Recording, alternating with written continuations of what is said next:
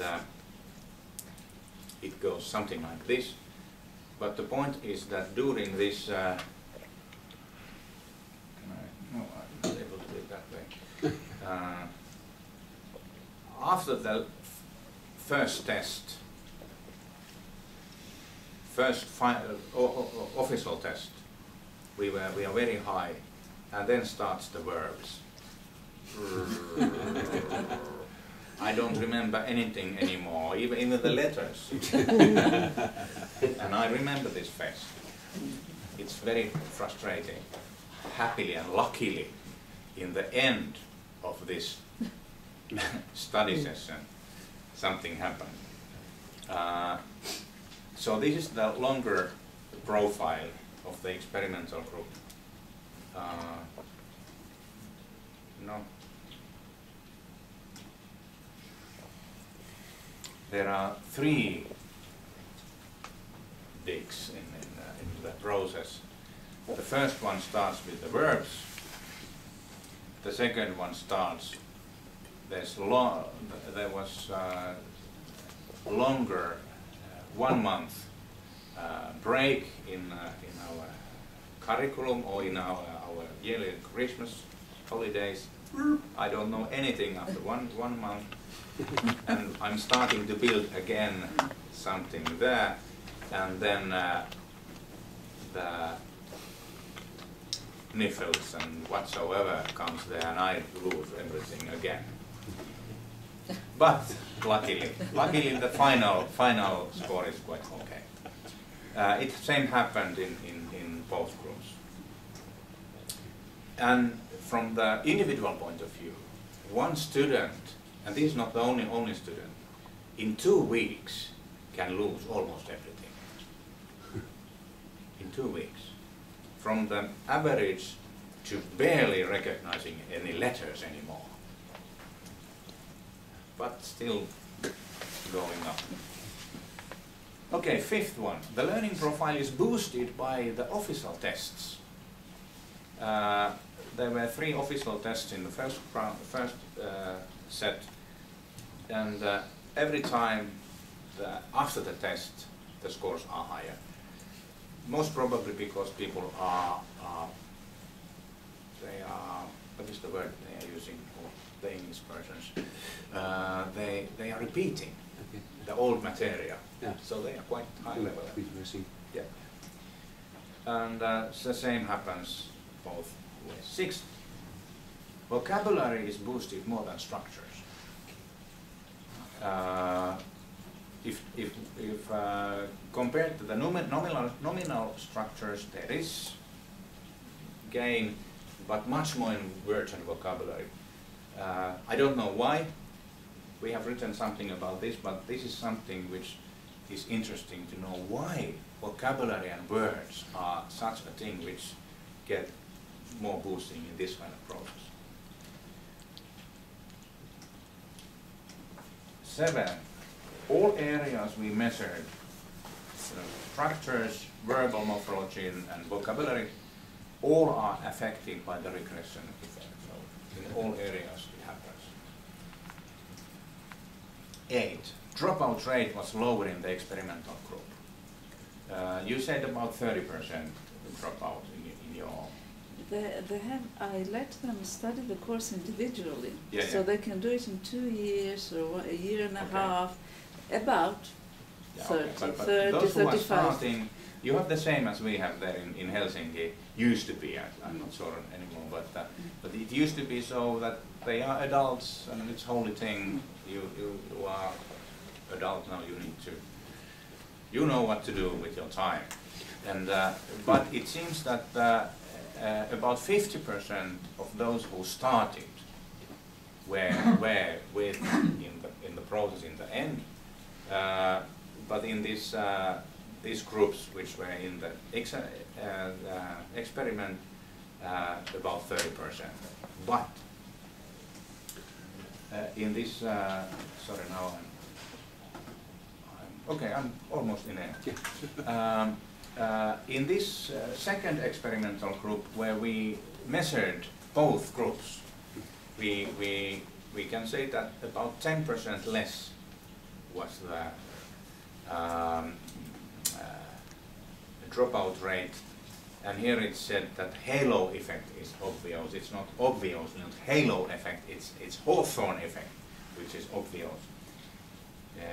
Classical Hawthorne effect is that whatever you are doing, it makes change to the experimental group, because they are feeling that we are important. It was found in Hawthorne.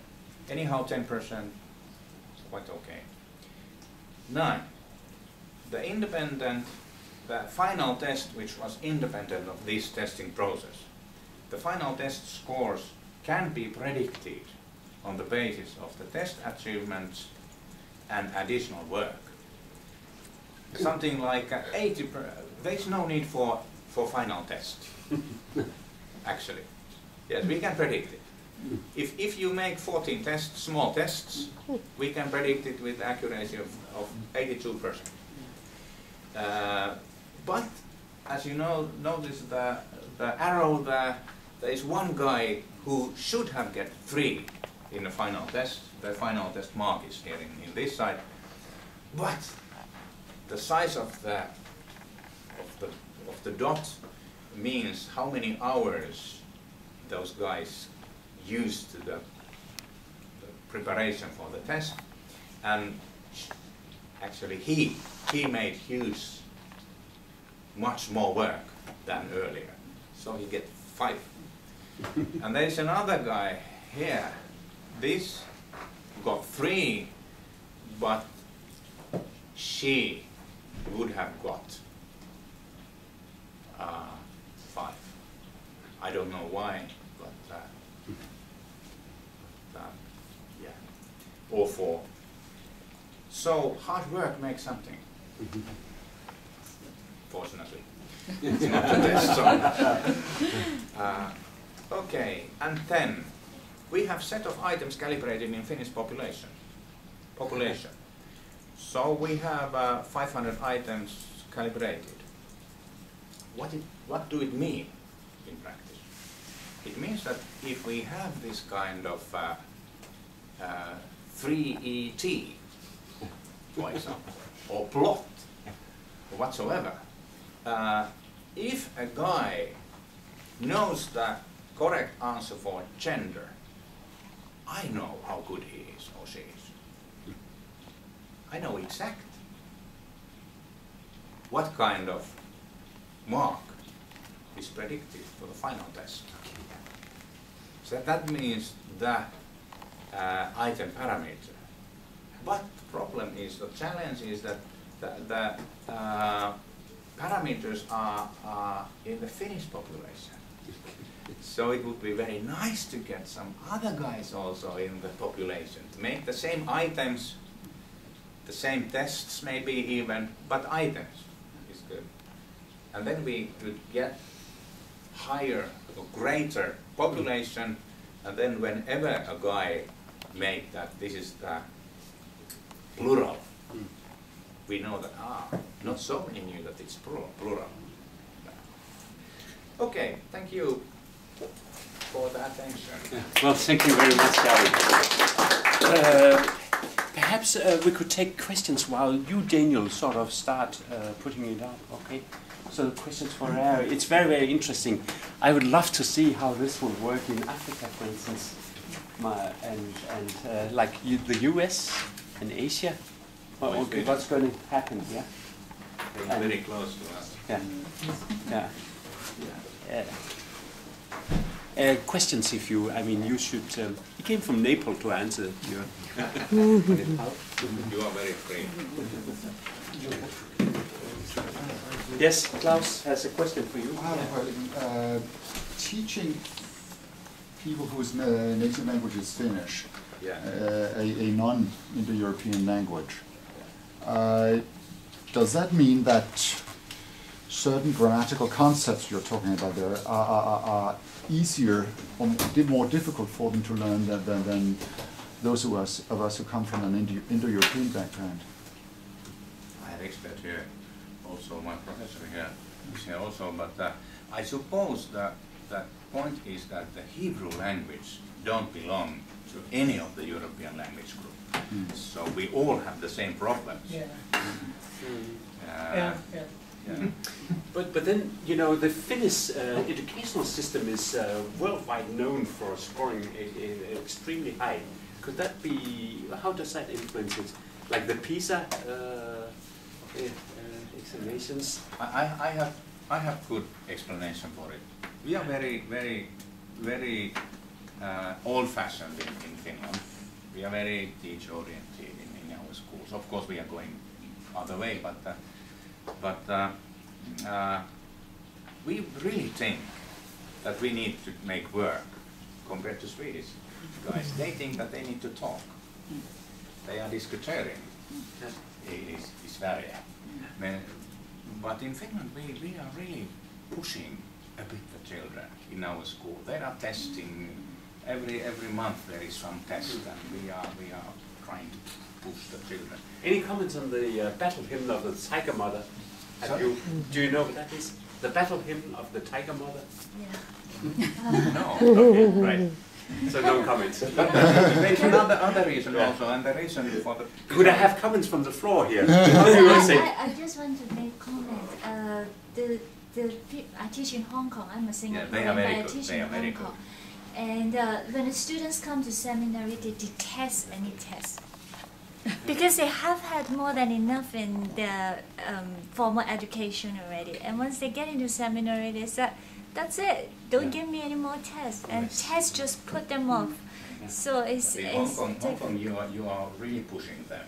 Exactly. You really, it's the same kind as in Finland, I suppose. Yeah. At least in mathematics. we like the students to know. So we are. Well, okay. Just clarification. My course, everything is biblical Hebrew.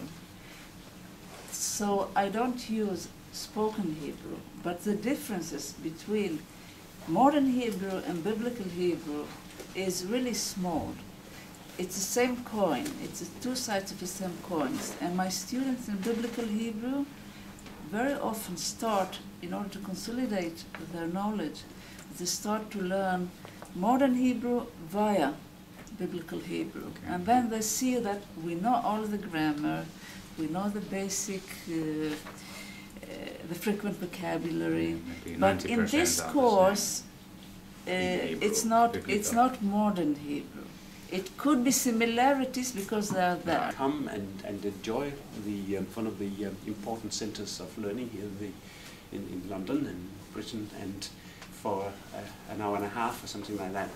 And then afterwards we will do a Vietnamese restaurant and try to be very social. Yeah. Anyway, so we will probably go with each other in the underground, and we'll start there at 6 o'clock. It's close to Old Street underground station. I was assuming I would take you across. Yes, terrific. Yeah, right. Then I don't even have to worry.